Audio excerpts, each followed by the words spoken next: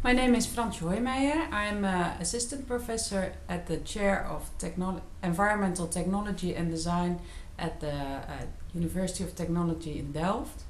And this is a chair where we look into sustainable urban development. That is our main core business. And I'm interested in the relationship between technology and urban design.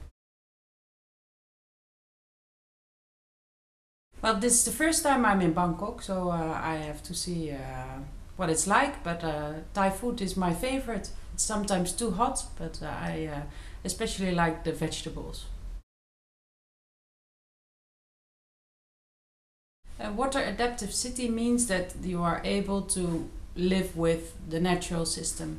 So there are conditions, natural conditions of water conditions, and there's our availability to technology. And I think in the adaptive city we have succeeded in bringing those two together. So preparing those natural conditions, keeping their qualities, and use them for our human systems.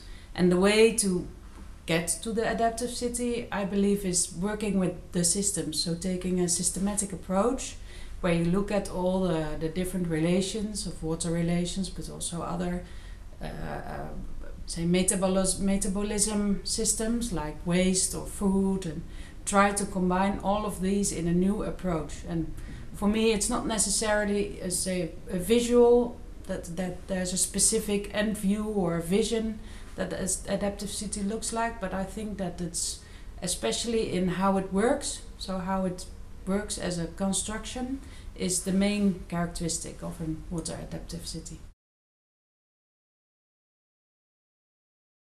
To create the synergy between all those systems, it's important that you have the specialists or the representatives of those systems to understand and know what intervention means to those systems to bring them together. So the ideal dream team of building an adaptive city, a water adaptive city, is a team where all different disciplines are represented. So you need engineers, you need ecologists, you need urban designers, you need architects, you need landscape architects, and all those people need to find the common qualities and the common solutions to integrate the different systems into the water adaptive city.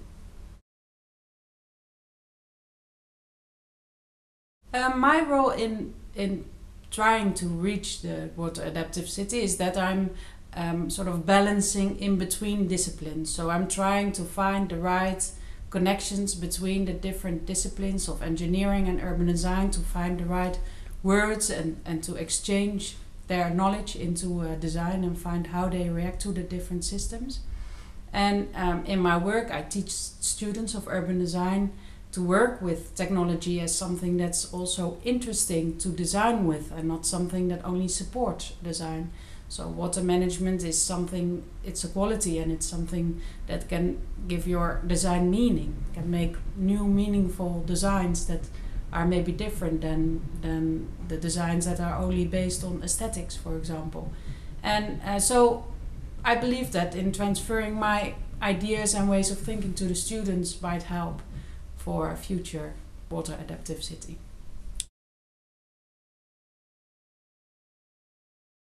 Well, I think that design is something that can be of a great meaning, say cultural meaning, and it's not something that can be enjoyed visually.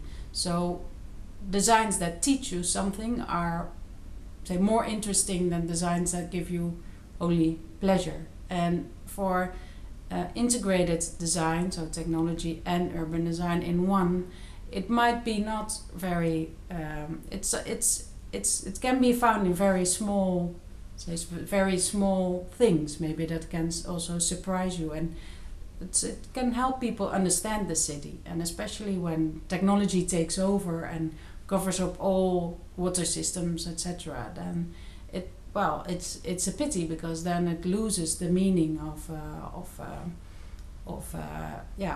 the location, say the genius locus, as it is called. And urban design can help in, say, bring better integration between human and needs and the natural conditions. So urban design, I think, is meaningful.